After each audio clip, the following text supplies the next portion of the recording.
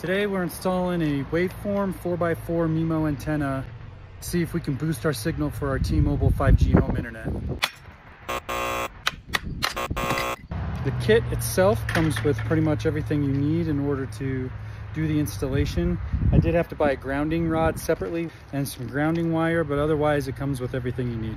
I got the antenna mounted on my house and I realized I didn't need 30 feet of wire, so I ended up grabbing a shorter cable. Thankfully, the kit comes with these, so I was able to get a male to female SMA cable, which is much cheaper than trying to buy a cable that has N and SMA. Big shout out to Waveform for including these adapters. One thing I highly recommend you do if you're mounting your antenna outside as opposed to like in an attic is getting some good silicone tape and making sure all your connections are covered.